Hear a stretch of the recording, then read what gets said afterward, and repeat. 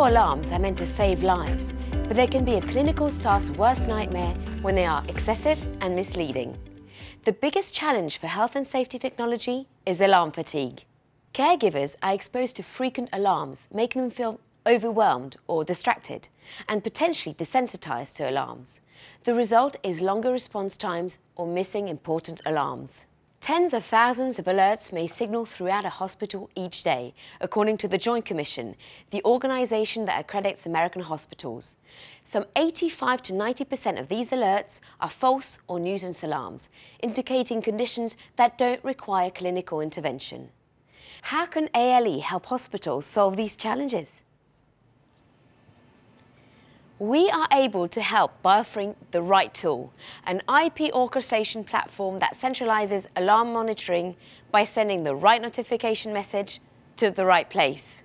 This orchestration platform is compatible with a large variety of alarms, from simple analog alarm devices to specialized devices such as an isolated worker protection handset, patient monitor, infusion pump, and so on. From complex standards commonly used by nurse call, wander detection, fire alarm and building management systems, informatics system server through SMNMP trap and syslog. This platform enables a specific workflow depending on situational awareness, such as location, calendar or availability, to send alarms to one person of a group of people in many ways: audio call, text message, emails, SMS, social media and more. The platform's strength is designed to be flexible for easy integration into any kind of workflow. The workflow does not need to be adapted to the notification solution. Let's illustrate these principles with two practical use cases based on a nurse call scenario. First example, when a patient requires medical assistance, he presses the nurse call button. As soon as the notification platform receives the alarm, it checks the nurses' calendars to identify several nurses on duty. Calls are established to the phones of the available nurses. When a nurse acknowledges the call to accept the mission, notification on the other nurses' phones is stopped. If there is no answer from any nurse, the notification platform can escalate and notify a lead nurse. Second example. This example illustrates another source of alarm fatigue that can be easily eliminated. The nurse call system is generally used for medical inquiries.